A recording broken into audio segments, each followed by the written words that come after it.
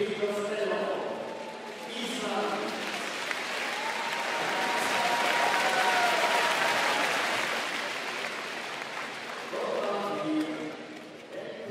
I'm at the world's first Cybathlon, a competition for athletes with bionic prostheses, powered wheelchairs and even exoskeletons. We're proud to support the ÖSSUR team, innovator and world leader for advanced prosthetics. I'm really excited to be here today because this is what Trinamic is all about. We believe that technology and especially motion control enables a better future for all of us. And here today in Zurich, you get a glimpse of that future. We are here today at Cybathlon 2016, where we're going to actually showcase for the first time our powered leg prototype that we've developed in collaboration with Trinamic's motion control and Spring Active. The powered leg prototype implements two fully powered lower limb joints at the ankle level and knee level, which in turn allows to fully restore the lost muscular function of the lower limb for the amputees that have actually lost these joints. My name is Lucas Kalimbe. I'm 32 years old.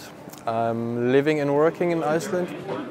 I'm a transfemoral amputee. It means I'm missing my knee and wearing therefore a prosthetic device called a powered leg.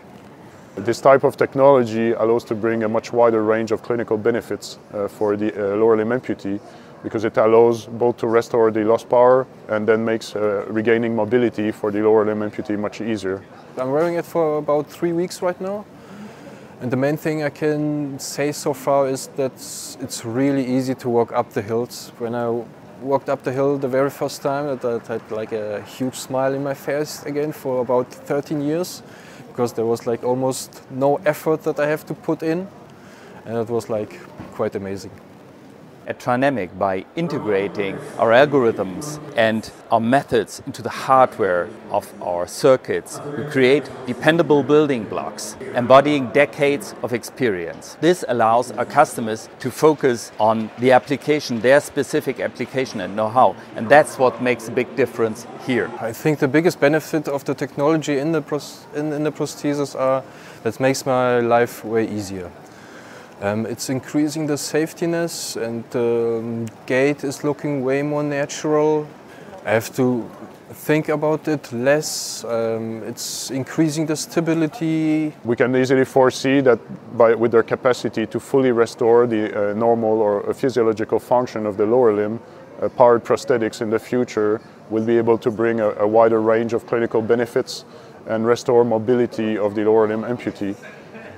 And then this technology will most definitively override other technology such as traditional mechanical prosthetics or passive prosthetic device.